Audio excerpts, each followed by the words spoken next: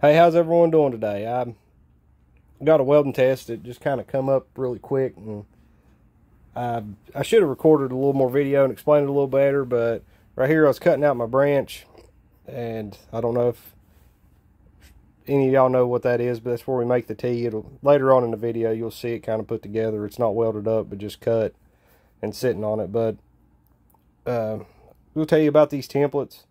You can order these templates off of Amazon and stuff. They're super handy when companies let you use them, which almost every company will let you use them nowadays, so I always have one with me. And but I'll leave a link in the description where you can find these things at. But when you line these things up, make sure that right here you can see where the template is. That's, you know, really good. That's a pretty good fit. Make sure they're butted up close like that. That way you know your branches, you know, your template's as best as it's going to get, so the rest of it's on you guys on cutting and grinding it and cleaning it up. And another thing is right here in the ears, your seam, I got my seam of the pipe marked right there. You don't want your seam in any straps. You don't want it in the ears, which is right here is the ear, and then right there in the dip, that's the throat. So you don't want a seam. You don't want a seam in your ear or your throat, because that's where you're going to pull your straps out of. I mean, yeah, the pipe's not supposed to have nothing in it. It's just kind of rule of thumb. It's how you're brought up in the industry not to do it. But that's how you line up the template, and make sure the seam isn't actually dead center of your ear or your throat where you're going to be cutting straps out of. But I got a video of me cutting it out and kind of what it should look like, and I'm gonna put that together right now. So just let me know what you guys think.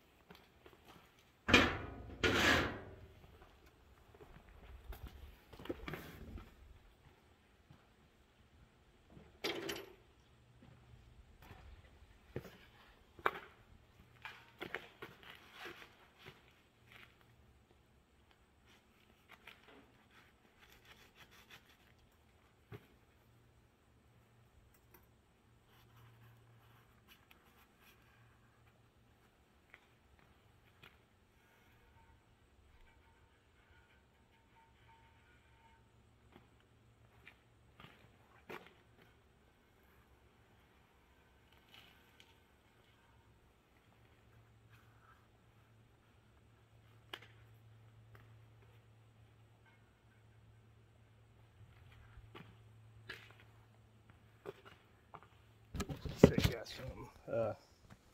I'm sure you, I don't know if y'all know how to use wraparounds or not, but when you use them, make sure when they overlap that they're even all the way around. That way you know it's square.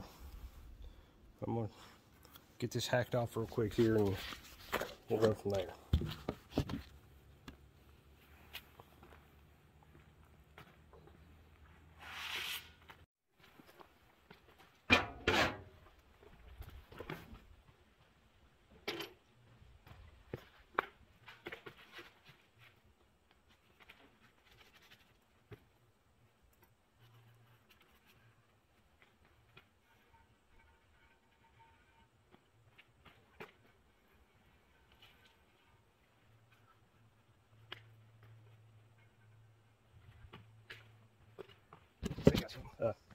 Sure, I don't know if y'all know how to use wraparounds or not, but when you use them, make sure when they overlap that they're even all the way around. That way you know it's square. I'm going to get this hacked off real quick here and we'll go from there.